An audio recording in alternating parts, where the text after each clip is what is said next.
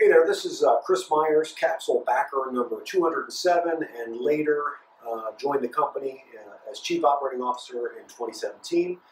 I am going to walk you through the install of this capsule today, provisioning process, and then grouping two capsules together.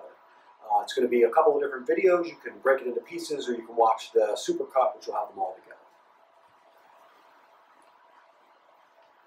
We're going to be doing these in a third floor bedroom, which is a pretty big room. It's got 5 windows. It's going to require 2 capsules because the size of the room. So to start with that, we're going to start with what's in the box. So when you open it up, you're going to see a styrofoam insert here, and one of the first things you should see is this packet, which has a quick start guide, measuring tape, and operational manual. You're also going to see the window frame adapter and the hardware that is required to install. Okay, so when you lift this first partition out, you're going to see that the capsule is in there. Now, yours coming direct from the factory should be wrapped in a plastic overwrap. This one has been taken out and tested previously, and so it's missing the overwrap. I'm going to take this out. You can see I can lift it up by the handle. That is a structural handle, and that handle can support the entire weight of the capsule. And then I'm going to move the box off here. Okay, so what I'm going to show you here is the basics on how to assemble the window frame adapter. Most important part is to measure the window that you're going to be installing this in to see how many of the little segments you're going to want to use in that window. Now in this case, I have a 34-inch window, so I'm right between 7 and 8. So I think what we're going to do is just go with 8. And I'll show you this briefly before we install the window unit. So here's the basic parts of this. You're going to use 4 screws to assemble. In my case, I have 8 links here that I'm going to use, and I'm going to put them on this window frame. Very simple. The frame itself is very light, and this is an advantage, obviously, because you can put this together and then install it in the window that you want to use. There are 2 tracks for your window frame, and you're just going to match them up. The top track is different from the bottom track, and they match up and they slide in. Before you do that, you're going to want to assemble the pieces. So let me show you how to do that. Basically, we have these 2 little tabs here, and we want to be careful, and this is probably the trickiest part of it. We want to be careful in assembling this that we don't break these tabs off, because they're not exactly huge. First thing that I will do is take a look at these pieces, and what I'm looking for here is specifically that there is a gap, and that gap is necessary to slide the pieces together and also to slide the piece onto the window frame adapter. And so they just go like this.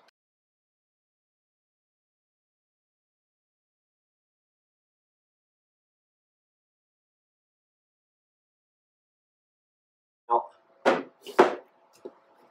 going to level them all up, and here's what you can see. Interesting. They expand quite a bit and contract quite a bit. So you've got a range of sizes that you can cover with these. Once we have it like this, we're going to want to put this onto the track.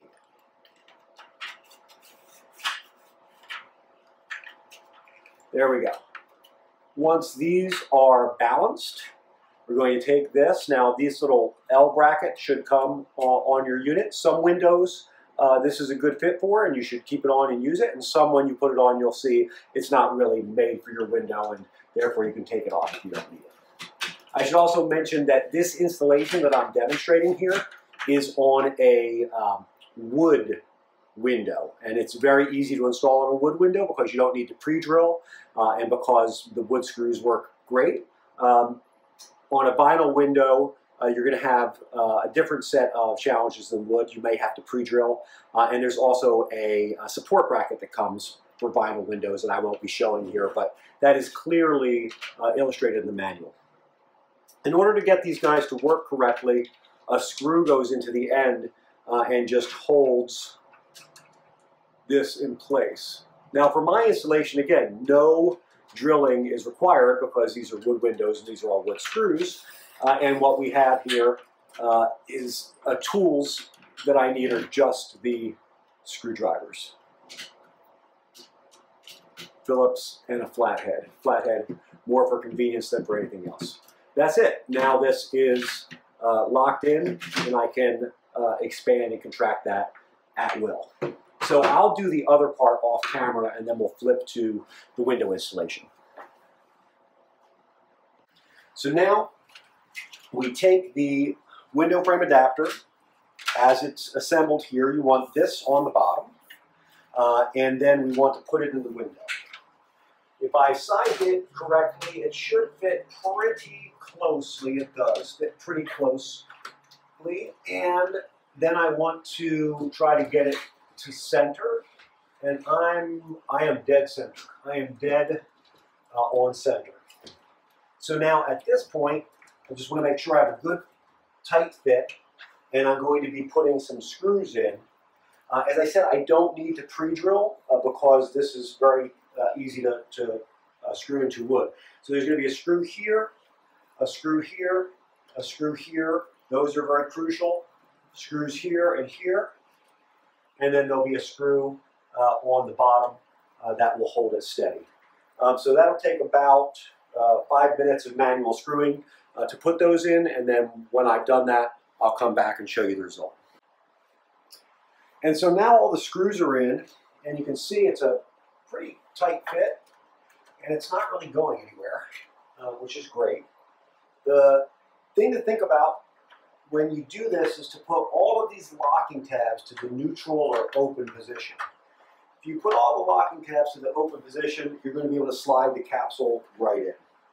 Now, the way that I like to do this is to hold it like a suitcase. So you can pick it up, the handle here is structural, you can pick it up like a suitcase, and then if you tilt it, you'll notice that there is an additional handle on the back that allows you to do this sort of a balancing with it. Once you have that set, then you just rest it on the ledge here and slide. And as long as those locking tabs are out of the way, you will be able to install it very easily. And there you go.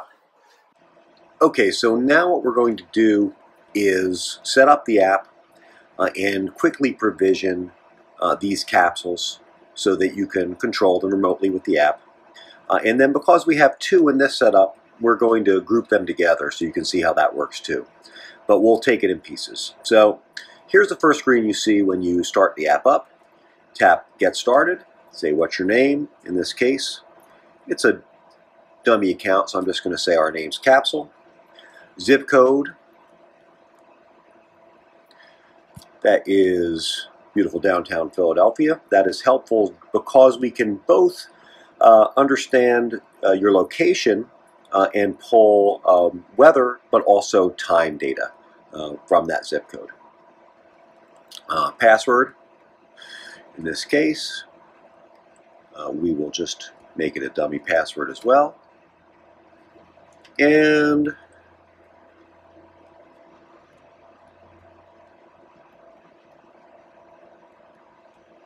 there we go. So that gets us an account. We can come back and log in with that account in the future, and then we can add more devices, etc. So let's start by adding a device. We've installed the Kapsul. We are connected to Wi-Fi. We have activated pairing mode by pressing down that button and having it flash. And now you see the directions here. We're going to jump out and go to the Wi-Fi settings and select the network capsule internal Wi-Fi. We are going to join this network. There we go. And in so doing, we are hooked up to the capsule. There we go. So it's going to ask me to select a Wi-Fi, and I will.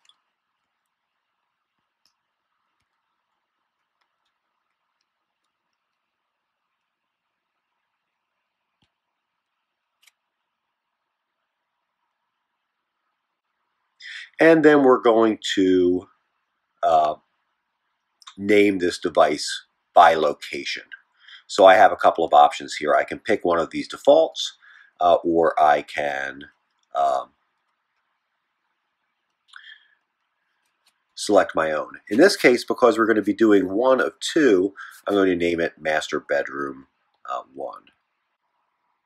I am now going to pop over and provision the other capsule. I'm going to go through the exact same process here. I'm going to press and hold that button on the other capsule until the light turns blue. I'm going to release. It's going to flash. We are in pairing mode, therefore. I'm going to jump out, look for that network, and it is broadcasting. And I'm going to jump back to the Kapsul app.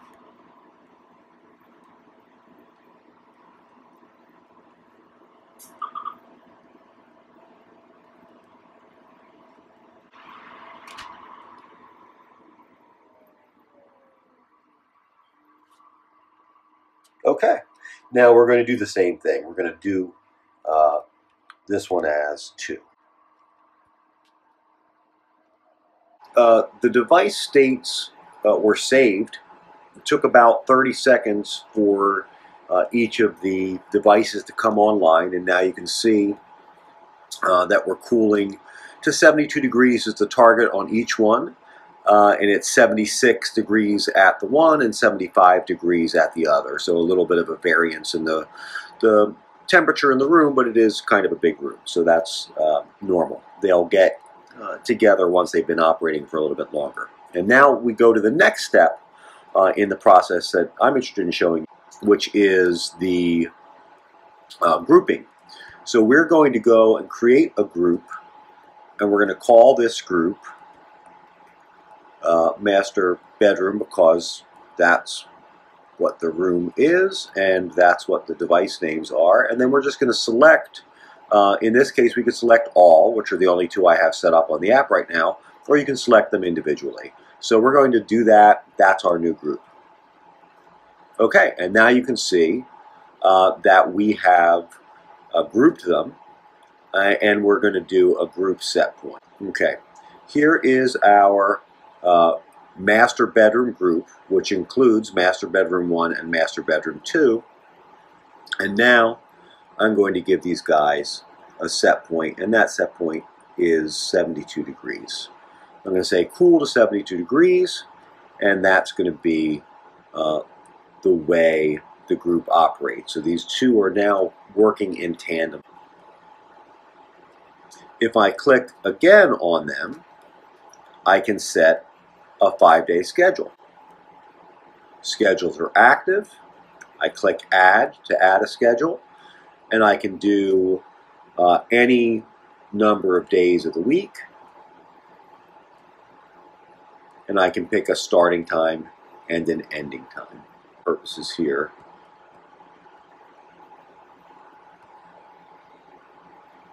Say we're going to start the schedule at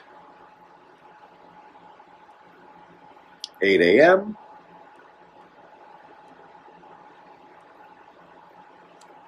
We're going to end it at 10 p.m.